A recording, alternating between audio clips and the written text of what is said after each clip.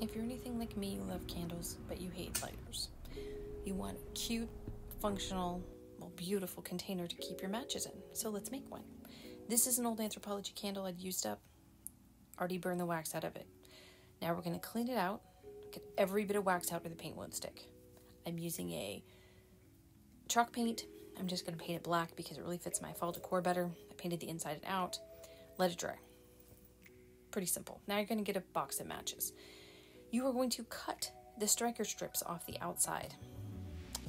You really only need one for a container this size. So you're going to cut it in half. You're going to flip the container over. I'm using a quick dry tacky glue because it adheres very quickly.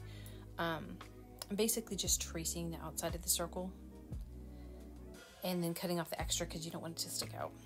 This really, thus far, has not hurt the finish at all of the table I keep it on. It's not real scratchy.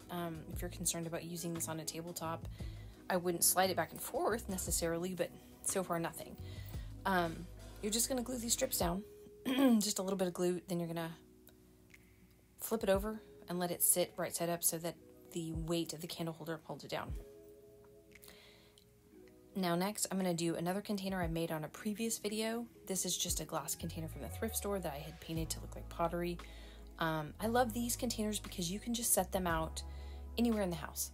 They look like a vase. In fact, you could do this with anything. It doesn't have to be a leftover candle holder, but those candle holders are so cool and you hate to throw them away when you burn them up.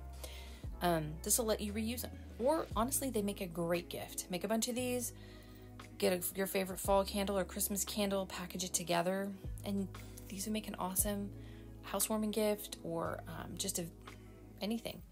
And when you're done, light her up.